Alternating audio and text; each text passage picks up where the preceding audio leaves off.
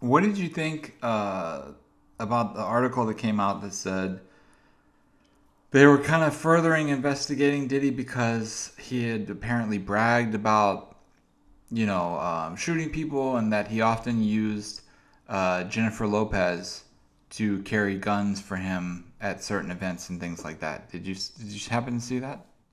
Yeah, well, I done heard a couple of stories where he allegedly did that to Cassie, or didn't Cassie make that in her in her in her lawsuit, where she said that going towards my boy Suge Knight in L.A., he had her holding the gun for him. You know, guys you do that to get in nightclubs. I'll be honest, because they don't usually search females as thoroughly as they do males. I honestly don't believe J Lo would have did anything like that. I believe he was trying to put that bad boy image on J Lo. I remember Suge used to always say, "Man, if that was my girl, she was better have took that case." Don't y'all remember in Ghost and Power? That's why Ghost loved Tasha so much, because she took that case for Ghost, uh, and hid the gun, on her body parts. So that is a normal action for girls to sneak guns into nightclubs, is to have the females carry them, especially if they don't have the metal detectors there or the wands. I don't think Puffy would have put her in that type of situation, even though it appears, if we listen to everything that Cassie and some other females have been coming out with lately, it appears that that was their practice, or was his practice. Honestly, don't believe J Lo would have, or is worried. The only thing she has to do is lawyer up and don't give no statement. And so I don't think anything's going to happen to J Lo.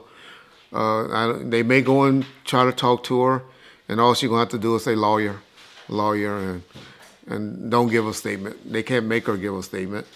It'll just,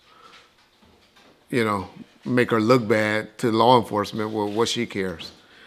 And so I don't believe that Puffy has anything to worry about, like people are reporting about J Lo rolling on him or testifying or cooperating.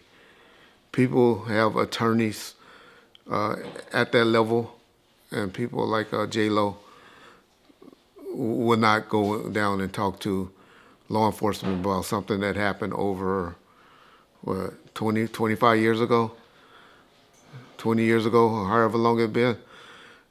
They're not just gonna let her talk. And so people that's trolling or making content off of that statement, I think it's for clickbait.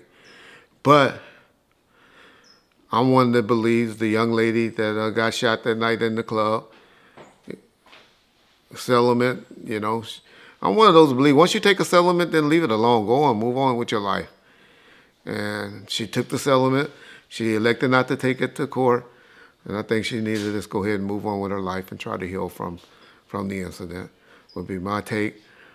But like people are saying, a lot of big YouTube channels are reporting that J-Lo's going to testify and all of that.